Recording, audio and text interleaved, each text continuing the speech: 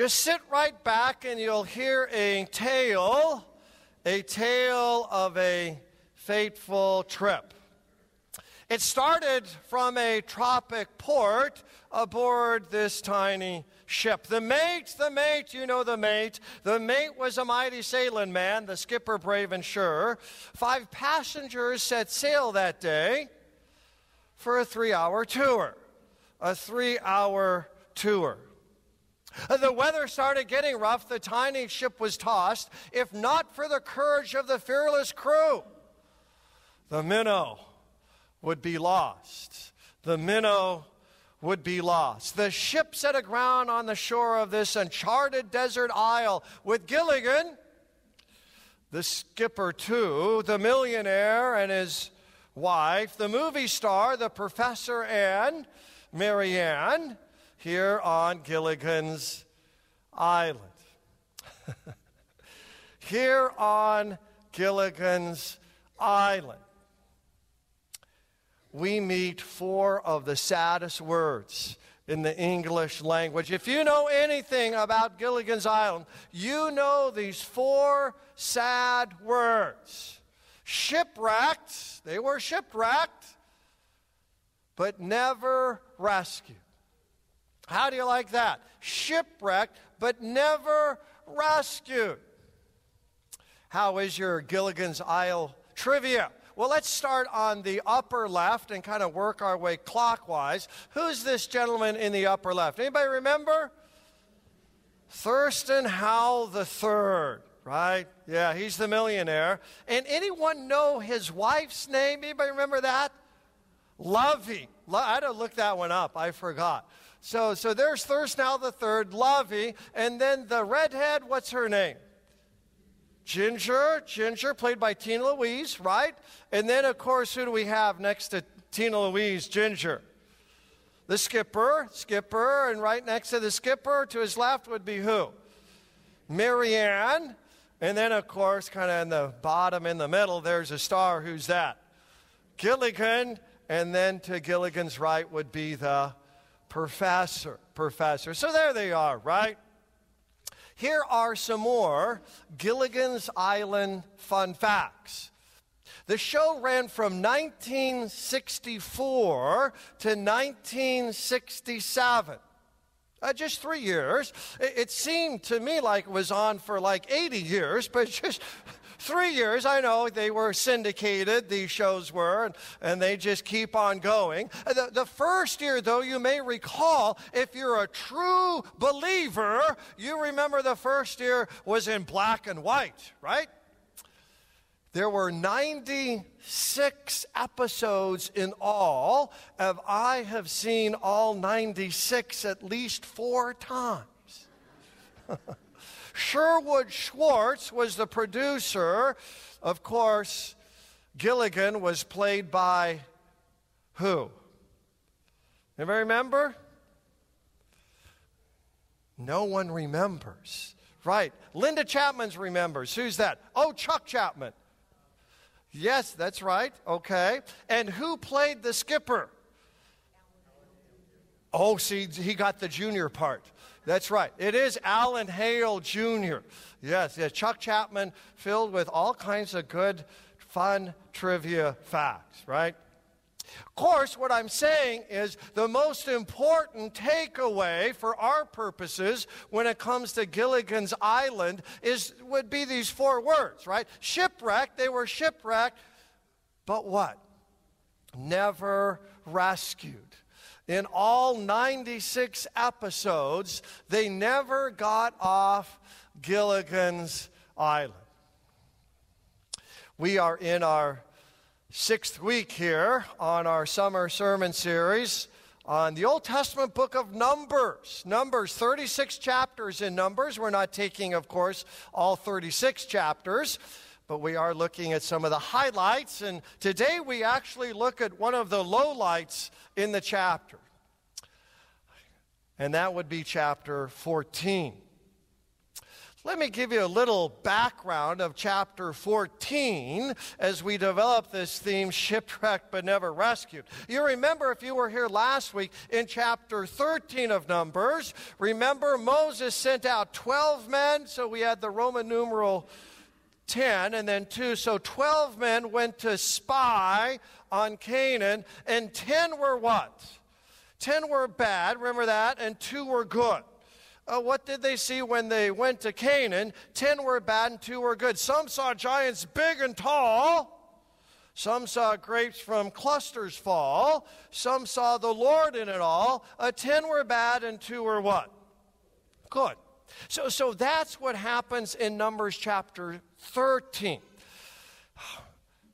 And when we get to Numbers chapter 14, we see that the congregation, the people of Israel, did they believe in the 2 good guys? No, they believed the evil report of the 10 bad guys. And so that lack of faith in God's promises is going to get them shipwrecked and never rescued. That's where we pick it up to get our bearings in Numbers chapter 14, verse 11. The Lord said to Moses, how long will this people... Now note the phrase, this people. This is huge. Because already in Exodus chapter 6, verse 7, God calls them my people. So most of the time in the Old Testament, if God calls them this people, that's not good. That's like my mother calling me Robert Reed. That's not good. I'm in trouble. When God calls them this people and not my people, he is saying that the relationship is done. Whoa. Why is that? Well, they despise me, God says. How long will they not have faith in me in spite of all the signs I've done among them? Well, you know the miraculous signs, right? The 10 plagues in Egypt, the pillar of fire by night, the pillar of cloud by day, the thunder and lightning at Mount Sinai, all of that. And this people, not my people, this people will not have faith in me. That's a one-way ticket to being shipwrecked, but never rescued. You know the story. This group of people, this people, end up in the wilderness for 40 years. They never make it to the promised land, right? They're never rescued. They never make it to the land of milk and honey. Why? What I accent here on the slide and in your message notes, they don't have faith. Faith. Without faith, we're permanently on Gilligan's Island, and we're permanently living with a bunch of Gilligans. Ralph Waldo Emerson provides a very helpful definition of what faith is. We live by faith or we do not live at all. Isn't that interesting? If we don't have faith, then really we're dead.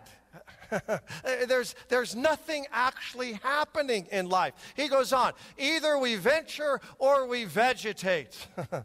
If we venture, we do so by faith simply because we cannot see or know the end of anything at its beginning. We risk marriage or we stay single. We prepare for a profession by faith or we give up before we start. By faith, we move mountains of opposition or we are stopped by molehills. The Israelites, believing the report of the 10 bad spies, are stopped by molehills. What's it like to not have faith? What's it like to be stopped by molehills? What's it like to be shipwrecked but never rescued? Well, the first 4 verses of Numbers 14 tell us. Then the whole community began weeping aloud. They cried all night. Their voices rose in a great chorus of protest against Moses and Aaron. They don't believe. They don't believe God is going to take them to the land flowing with milk and honey. So then they say, if only we had died in Egypt or even here in the wilderness. They complained. Why is the Lord taking us to this country only to have us die in battle? Our wives, our little ones will be carried off as plunder. Wouldn't it be better for us to return to Egypt? And they plotted among themselves. Let's choose a new leader and go back to Egypt. Now look at the words that I've highlighted, because these are the words that define us when we don't have faith. Weep, can't sleep at night, cry all night. We protest, complain. It's all going to go off, carried away as plunder, and then plot. These are a happy group of people, aren't they? Let's go have lunch with them. Weep, cry out, protest, complain. We're going to die. Carried off, and we plot. Someone once called this religion without a relationship. A very important idea. See, these people had religion, all right? Look, they're talking about Moses and Aaron. Why is the Lord taking us? They had religion. They just didn't have a relationship. They had what we'd call churchianity. They didn't have Christianity. They had all of the motion. They just had no emotion. They had it all in their head. They didn't have it in their heart. It was all external. There was nothing internal about their relationship with the Lord. Stephen actually helps us out. Stephen is the first martyr. After he preached this sermon in Acts 7, he's killed. He's addressing the Jewish Sanhedrin, the council, the ruling 70 elders in Israel, right after the resurrection of Jesus. And he uses a word here in Acts 7:38, which is very important for us. Stephen says Moses was in the church, in the wilderness, with the angel who spoke to him at Mount Sinai, and with our fathers. He received living oracles to give to us. Notice that Stephen calls these people who don't have any faith, the people who are shipwrecked, never rescued, he calls them what? The church.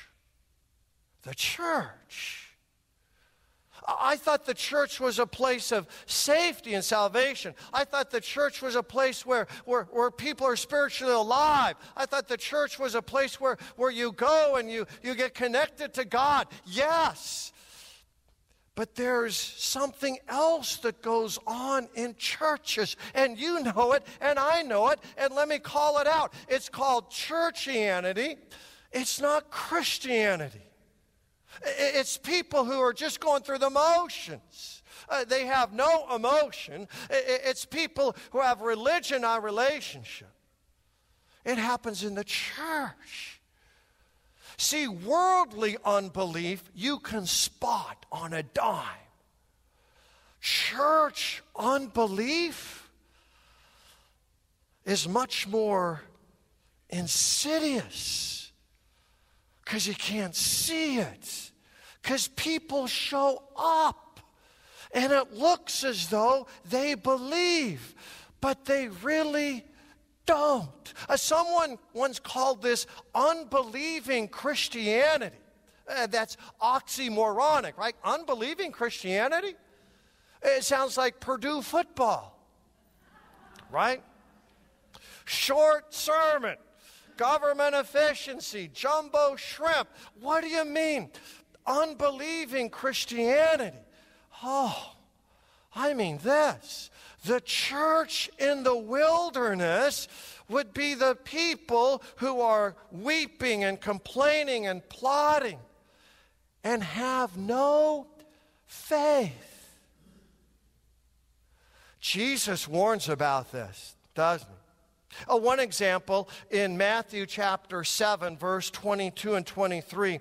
On the last day, very sobering verses, Jesus says, many will come to me and say, Lord, did we not prophesy in your name? Lord, did we not cast out demons in your name? Lord, did we not do great miracles in your name? And what does Jesus say in Matthew 7:23?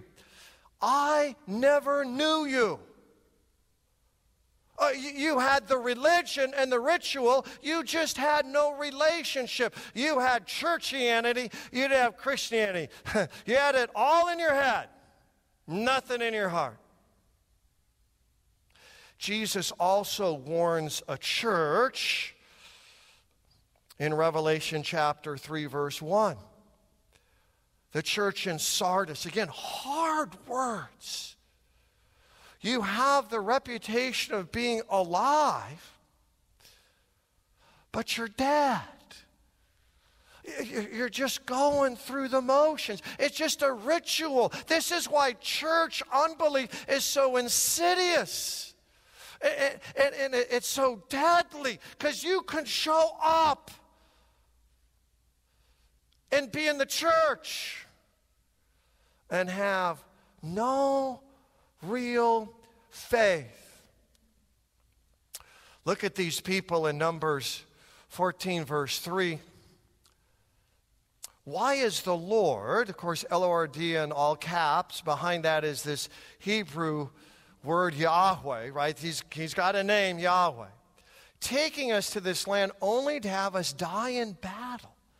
Isn't this interesting? These unbelievers, the church in the wilderness, they know the covenant name of God. They know his name is Yahweh. They know all the right rituals and regulations and rules and religion. They call them by name. They just don't believe any of it. You would think that these people who are not atheists, they're not even polytheists. Polytheists, believe in many gods. They'll become polytheists in Numbers chapter 25. They really will. But we're in Numbers chapter 14. They're not atheists. They're not polytheists. They actually use the name of Yahweh in their worship, in their prayer. It's on their mouth, but it's not in their heart. It's called a fake faith. It looks like faith. It sounds like faith. It might smell like faith, but it's really not faith. It's fake, just like this stuff up on the screen, right? You know where all this stuff is produced? Just take a guess. China. China costs the world economy $20 billion a year because of fake merchandise. Now, you and I, if we're shopping at Walmart or Kmart or Walgreens, we come across this stuff and we say, this just isn't the real stuff, right? We want Nike, we want Windows, we don't want Coolgate. We want Colgate. We can spot this. But others in the world can't. And so they buy this stuff up, thinking they're getting Nike, Colgate, Windows, and they're really getting Bimbos. This is easy to spot. Fake faith, not so easy. How do I know? If anyone in the church is going to be tempted to go through the motion without the emotion, to go through the ritual without the relationship, to have the external and not the internal, who's the one person who is tempted to do that the most? The pastor. Oh, yeah. There was a church leader called Chrysostom. And he said this famously: the path to hell is paved with pastors' skulls. Why is that? Because pastors can just get up and do what they're supposed to do, say what they're supposed to say, pray what they're supposed to pray, but really not believe it.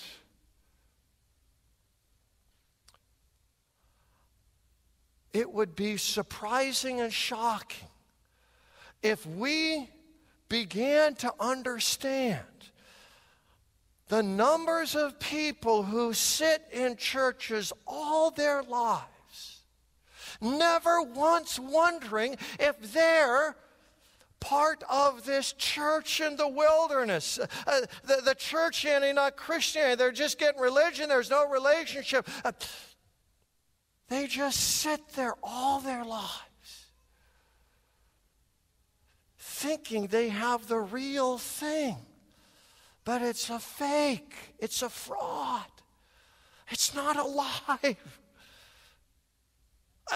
They say, well, I attend, and I go, and I've been baptized. I attend Holy Communion. I do all this stuff. But at the depth, it's just in their head, not in their heart. Shipwrecked, but never rescued. Well, that's not the end of the sermon. Thank God for that. Shipwrecked, but rescued. See, there are two people in this church in the wilderness, to use Stephen's phrase in Acts chapter 7. There are two people. Remember, the 10 were bad, but two were what? Good. And they believed. They just dared to believe that what God said was actually real and true. And here it is in Numbers 14:30. Not one shall come into the land where I swore that I would make you dwell. They're shipwrecked, they're never rescued, right? Except, here they are, the two good spies. Caleb, the son of Jephunneh, and Joshua, the son of Nun. They finally made it, didn't they? Caleb and Joshua to the promised land. Why? They had a real faith, a living faith, a vibrant faith. While the rest of the congregation had the reputation of being alive, but they were dead, these two men, they were spiritually alive. They had faith. Faith. What's faith? I think a good picture of faith would be this bridge here. Now, I'm scared to death of heights. Many of you know that. This is why I live in Indiana. I don't live in Colorado. I used to live in Colorado. I got scared of heights. I moved to Indiana.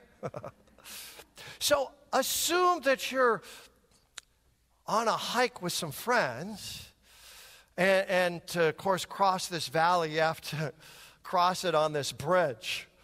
And if you're anything like me, you would just be scared to death. And you'd start because, you understand the only way across is this rickety, old-looking, swaying in the wind bridge. And very gingerly and fearfully, you take one step after the next. Now, I can have a lot of faith in a really bad bridge, and I'm going to die because the bridge is going to crash and burn. Or I can have a little faith, just a little faith, in a really good bridge, and that bridge will get me across the other side. So faith is only as good as the object of faith. Everybody with me on that? Big idea. Your faith, my faith, is only as good as the object of faith. Well, what's our object of faith? Sometimes I hear people, you hear them too, is they have faith in faith. No, we're not talking about that. Or they have faith in themselves. They have faith in the system. They have faith in their finances. No. Faith is only as good as the object of faith. And there's only one object of faith that gets you across to the other side. And you know who that is. You can count on Jesus.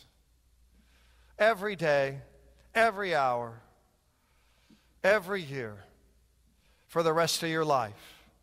Jesus is the Christian's object of faith. And so I can have just a little faith in Jesus, but he'll still take me where I need to go. Why is that? Jesus took the thorns. You know that. Jesus took the ridicule and the whips. Jesus took the nails and the spear. Jesus took the darkness. But beyond all of that, Jesus took your shame and your pain and your dashed hopes and your guilt. The Bible says that Jesus takes away the sin of the world. Here is our object of faith. Here is how we live. In Jesus Christ, the Son of God, who loved us and gave himself up for us. So we're back to Gilligan's Island. Do you remember the episode when they had almost gotten off the island? Do you remember that one time when they were so close? They were just inches from rescue and delivery, and then Gilligan blew it again. Do you remember that episode? Wait a minute. That was every episode. Every episode, the castaways got so close, but in all 96 episodes, they were shipwrecked, but never rescued. Here on Gilligan's Island. Don't let that happen to you. There's no reason to let that happen to you. These 4 sad words, shipwrecked but never rescued, we can replace those with 4 of the most awesome words in the English language. And what would those be? Here they are. Shipwrecked, yes, we get that. Shipwrecked, rescued by Jesus. Let's stand and confess that and sing that out with great joy.